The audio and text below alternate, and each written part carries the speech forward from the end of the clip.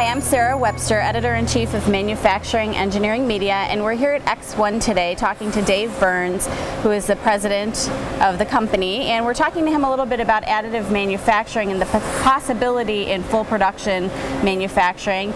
And Dave, can you tell us a little bit about ExOne and how it got started and when you came on board? Sure. We started ExOne in 2005. We're located outside of Pittsburgh. I was there at the initiation of the company in 2005, so I've been here for 8 years. And the premise of the company when we began was to pursue innovative technologies and see if we could help incubate them and grow them. We gravitated immediately toward additive manufacturing, and that's kind of become the core of what we do now. Some people are very skeptical that additive manufacturing has a place in the full production or the industrial side of the business. Tell us what you think of that and what your vision is for ExOne's future. Sure.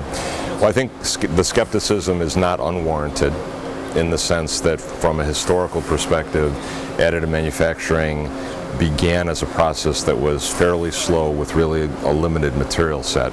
So the obvious conclusion is, well, if you increased your volumetric output over time and you increase the material set you could offer, would you conquer perhaps some of that initial skepticism? And I think the answer is clearly yes.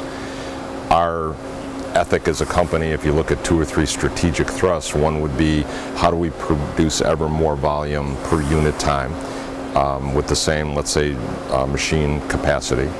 And secondly, how do you attack the whole material side, making sure that you're developing materials and certifying them at industrial levels to make sure that they're qualified.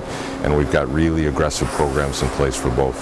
Talk to me a little bit more. You mentioned the challenge of time or speed to produce. How aggressive are your goals as a company to bring that time down? Sure. We're a print head based company. There's a variety of approaches to additive manufacturing. A lot of people put layers down and then bind the layers somehow. We use a print head technology that was originally licensed from MIT. So our constraint in terms of volume tends to be how fast can we make the print head go? And in fact, we've increased the volumetric output of our machines probably by a factor of 4 to 5 over the last 3 years.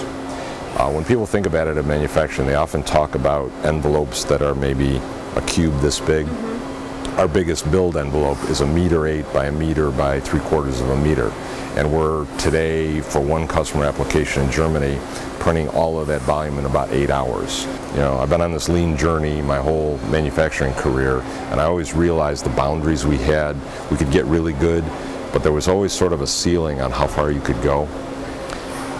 A lot of the constructs that keep that ceiling in place are removed when you jump into the additive world. And so my great hope, and there's no doubt in my mind this is going to happen over the next 10 to 20 years, having that higher ceiling toward true optimization, I mean an absolutely clean system where you get exactly what you want, when you want it, how you want it, is really the end goal. And additive has the potential to get there.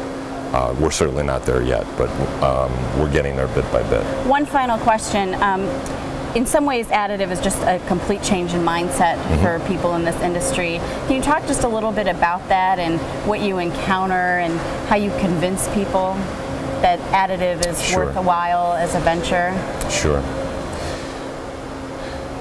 Well, there's a combination of, and a show's a great place to ask this question because obviously we're talking to people all day long.